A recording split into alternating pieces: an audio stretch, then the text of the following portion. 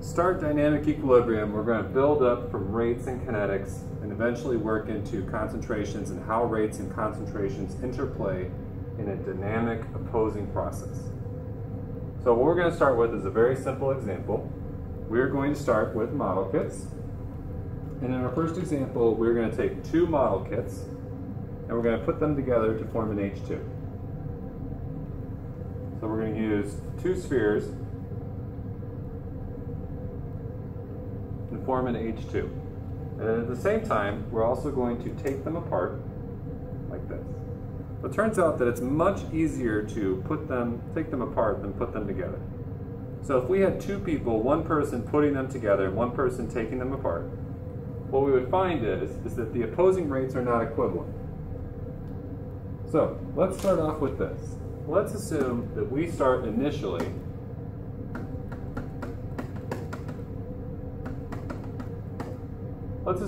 with 40 spheres and 0 put together. As we start, because there's no H2s to start, there's not going to be any reverse reaction rate to start. When we start, the only thing that'll be going on will be the forward reaction rate, or the rate in the forward direction. So because we start with 40 of the reactants only and no product, if we were to make a plot of rate versus time, what we would expect to happen is that our forward rate would start off, and it would start off very slowly, because it's very challenging to put these together. Our reverse rate, on the other hand, would start off as 0 because there's nothing for the person to do. As this person starts to create more and more H2s, this will gradually rise until the person breaking them apart breaks them as fast as the person makes them. Now, while that's going on, if we were to look at concentration versus time, okay, and we were to start with the H's as the blue, we're going to start with a whole bunch of H's. We're going to start with 40 of them. And then over time, we're gradually going to turn a couple into H2s. But at the same time, the person breaking apart the H2s is going to do so much faster. And so we're going to find that we find very little H2s and a lot of H's over time. And additionally, we're going to see that we decrease by twice the amount as we increase here. Now, let's do another hypothetical. In this case, let's pretend that we only start with H2s. So instead of starting with 40 taken apart and 0 put together, let's do a brand new experiment. And this time we're going to have 0 taken apart and 20 all put together. What will be the difference? Well, now, whoever's taking them apart has a lot to take apart and can do so very quickly. So if we make two new plots, starting with rate, there's a little more in there, starting with rate versus time, the reverse direction now is going to start off very quickly, well up here. The forward rate can't do anything at the beginning, it's going to start out at 0. Now, because this is such a fast rate, very quickly we're going to build up to a point where the person who's making these, where they're putting them together, is going to reach the same kind of rate that they can hit at the beginning, like that.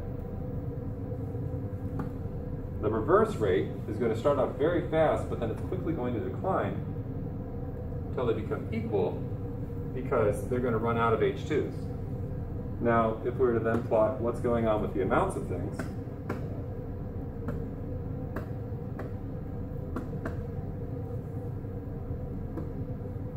we're starting with no H's, and we're going to end up with a lot of H's again. We're starting with some H2s, 20, and we're ending with almost none again. So what happens is concentration will affect how the rate can occur. And in a very similar fashion to what we've seen in the past in kinetics. Rate is equal to K times the concentration of either the products, or rate is equal to K times the concentration of the reactants. And so when those two rates become equal, that is the point at which we've reached equilibrium. Now, the rates become equal in both instances, but the concentrations do not become equal. However, the concentrations do become constant when we've reached equilibrium. Let's look through one more example. Let's take rubber bands.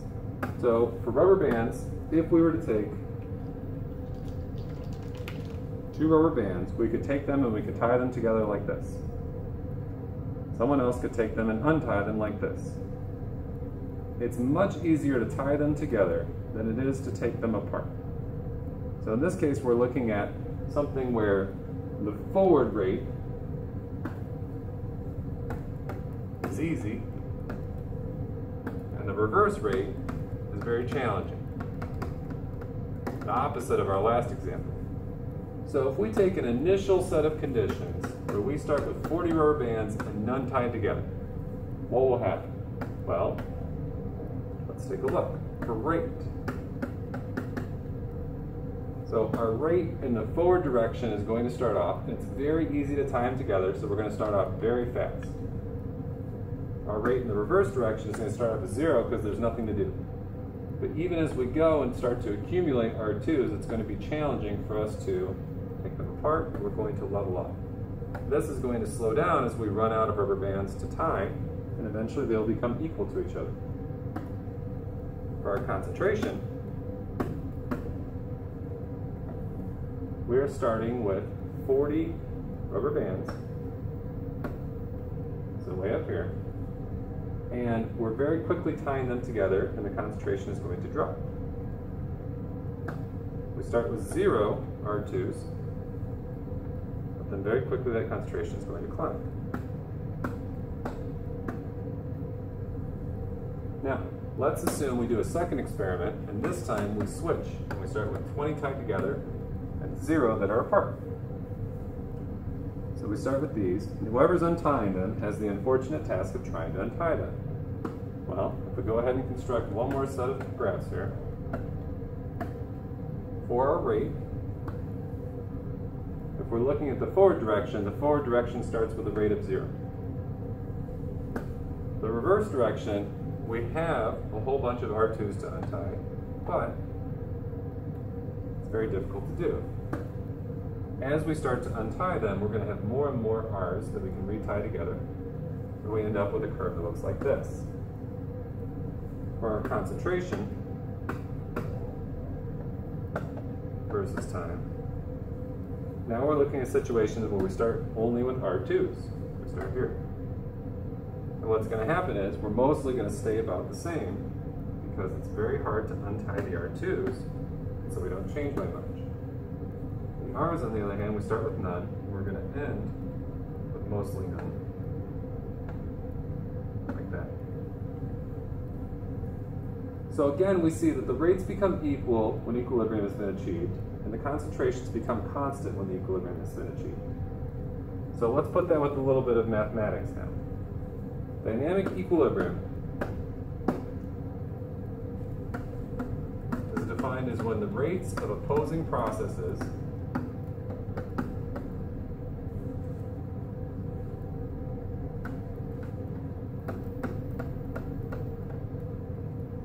become equal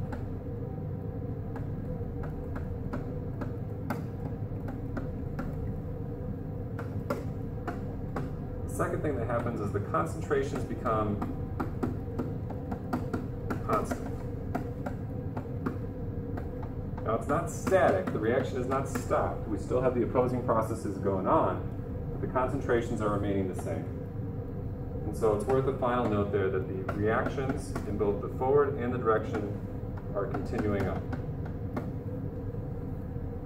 So what do the mathematics of that look like? Well, we know in kinetics that we can write out a rate expression. Let's do so for this reaction here. But the rate in the forward direction is equal to a constant, called K1, times the concentration of H squared. Now in kinetics, you were taught that this can't be determined from the stoichiometry, and that is true at the beginning of the reaction. So So if we went back to where we had our curves, when we were going down, that was the case. We would have to look at rate determining steps and elementary steps in order to figure that out, and we would do that using experimental data. But once we're at equilibrium, we can skip that and just use the stoichiometry of the reaction. Our reverse rate is equal to a different constant times concentration of product. So since those two rates become equal at equilibrium, we can set these two equal to each other. So K1 times the concentration of H squared is equal to K2 times the concentration of H2. K2 being a rate constant, K1 being a rate constant. We're going to rearrange the equation. K1 over K2 is equal to our product concentration divided by our reactant concentration. Since we have a constant divided by a constant, we can change that into a single constant, which we call the equilibrium constant. When you have a forward direction reaction that's very simple and a reverse that's very challenging, what will happen is the forward direction will dominate and you'll have to build up a lot of product in order to get to equilibrium. In that case, when you have a lot of product, this equilibrium constant will be large.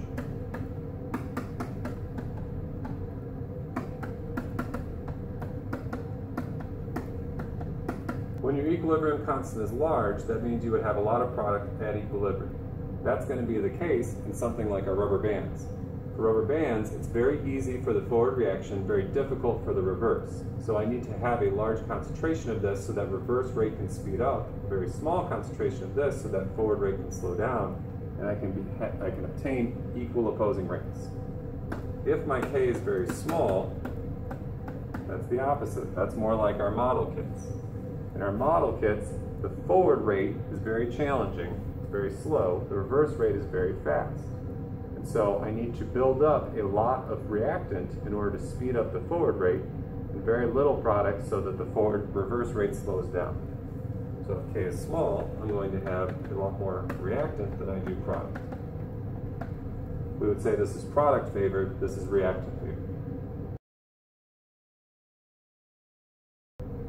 Filling out an ice chart can be challenging if you have not used this in previous instances.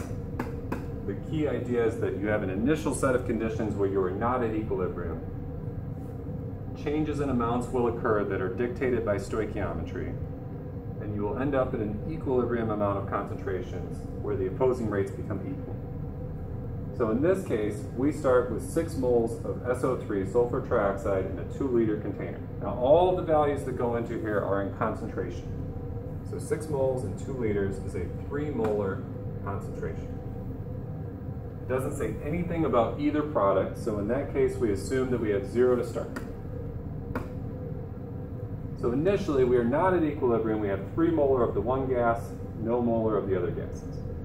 Then we're going to change where we decrease this by 2x, increase this by 2x, and increase this by x. And the coefficients there are following along our coefficients from the balanced reaction. So the stoichiometry applies here. And in other words, if you're going to have 2 of these molecules react, you have to form 2 of these and 1 of these. So you have to abide by the conservation of mass principle in order to get to your equilibrium amounts. You can't just pull an extra particle out of the surroundings. So at equilibrium, it tells us that our O2 concentration is 0.5 molar. So what that tells us is it tells us what x is. Since we started with 0 oxygen and ended with 0.5 molar, x is equal to 0.5. So 2x would be equal to 1, 2x would be equal to 1, so I'd end up with the following concentrations.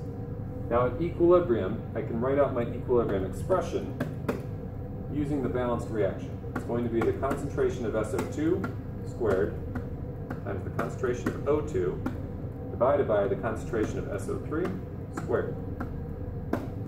So in this case, SO2 ends up at a concentration of 1,